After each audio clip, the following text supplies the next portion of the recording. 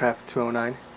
I just wanted to post a quick video for a project I'm working on, and it's for a custom watch band with a turquoise kind of overlay or you know, some turquoise on it, and it's for a specific watch. So I just wanted to kind of post a quick sample and options, design ideas.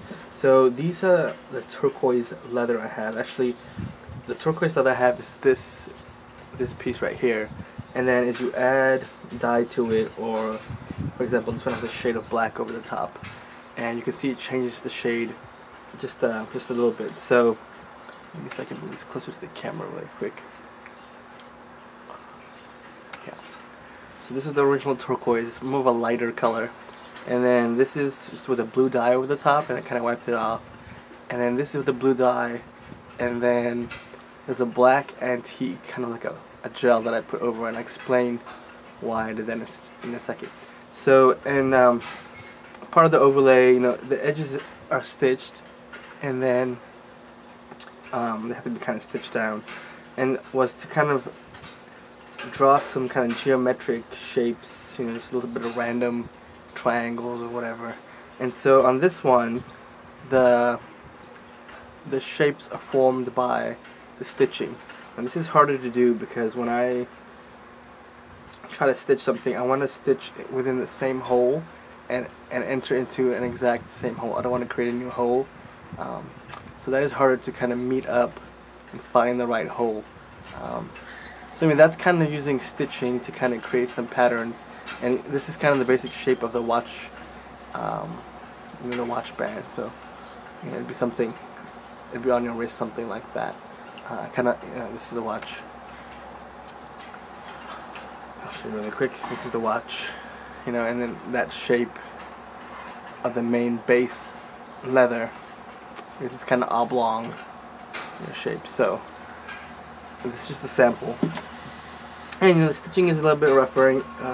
This is the sample I worked up really quick just to show you the different shades of turquoise and kind of go over the options. So yeah, anyway, so the black stitching holds the turquoise overlay, overlay, and then the stitching can create shapes.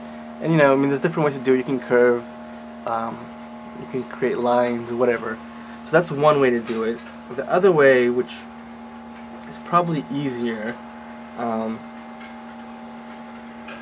is to do it this way. So as I explained before, these two are both, you know, this turquoise with just a blue dye over it.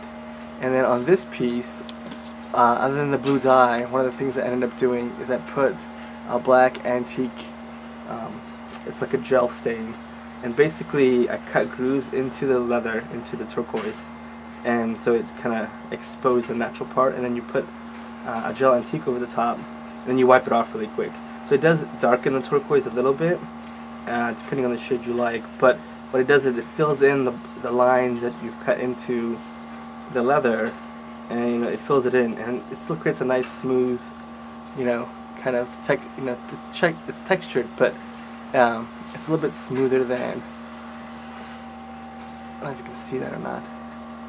And the basic idea would be, so if this was the base, this is actually a little bit short, but if this was the base, then you know, that'd be a black, this is the buckle right here, for example. So that'd be like a black base strap right here to create this strap part right here, and that'd be attached right there.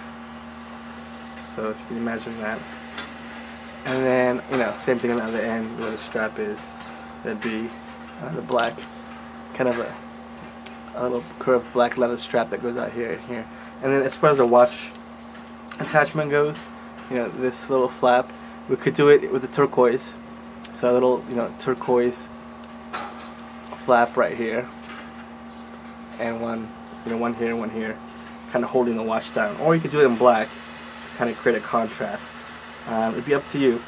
So that'd be one idea of just a way to do overlay, and to kind of match in the watch. I was trying to look at, you know, some of the common themes in the watch, and it's a very, you know, decorative watch, and a lot of geometric shapes in there, and one that stood out to me was kind of the triangle diamond shapes, which I think kind of look cool on a bracelet. So anyway, so if you imagine that on your wrist with the watch on, with kind of, you know, black tabs holding the watch down, or turquoise tabs holding the watch down, and you know, the end buckles being black or turquoise, either way.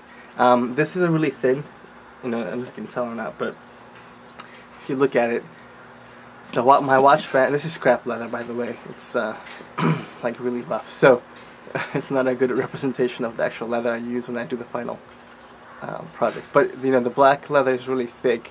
It's the same thickness as my regular watch bands. And then the overlays is really thin. I'm trying to get it at an angle so you can kind of see. It's this really thin leather. So you just kind of, I glue it on and then I stitch it. So that's the idea. The other thought I had, just kind of random, was, you know, I do turquoise beads. If you look at some stuff on my website, I'm trying to think, on my blog, you'll see some recent, you know, leather that I've done with just a turquoise bead I stitch on to leather, you know. And one thought I had was, you know, we could go with something like this, for example, and then if you had the black tabs, you know, that hold the watch down right here, that you could have a black tab and then you could almost stitch like a turquoise stone to kind of hold on. So instead of this rivet, you would have, like, let me find something that's the right size. You would have like a turquoise stone kind of over the top of it, you know, stitched in, holding the little flap to the base layer, you know. So if you could picture something like that with a, you know, with this. Anyway, I just thought of that just a couple minutes before making the video, and of course we could always have it just decorative stones just wherever too on the bracelet, stitched on. But using them as points instead of this rivet to hold the tab, you know, tabs in place. Anyway, that's just the option. It, you know, it would cost more because, you know, turquoise, real turquoise does cost a little bit more money, and it would depend on, you know, the type we chose or whatever. But it was just the option. Anyway, so I just wanted to show you the shades of turquoise I found. This is the main turquoise color. It's kind of a lighter turquoise, kind of a pastel. This is it with like a shade of blue dye over the top, and I kind of wiped it off. You know, there'll be different tones you can get depending on what you put on it. And then after the blue dye, this is blue dyed with a black antique over it to fill in the lines. And so if you can tell, hopefully in the video it comes across the different shades. And there's probably other shades you could get depending on how much blue dye you put on. I mean, I'm sure if you put like red dye on, you get like a purplish tint or whatever. So yeah, so this is kind of what I'm thinking as far as overlays go on top of my standard design. And if you guys see my other videos or my gallery, you know that I like to do this kind of oblong base where everything gets riveted down onto.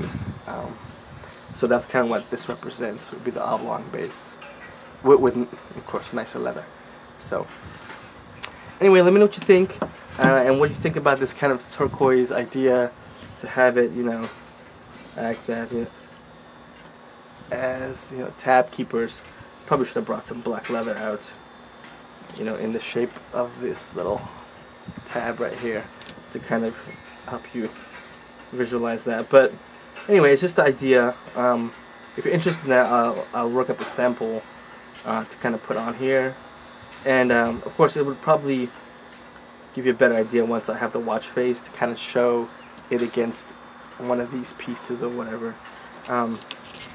So yeah, let me know what you think. You know, doing it this way is a lot easier, and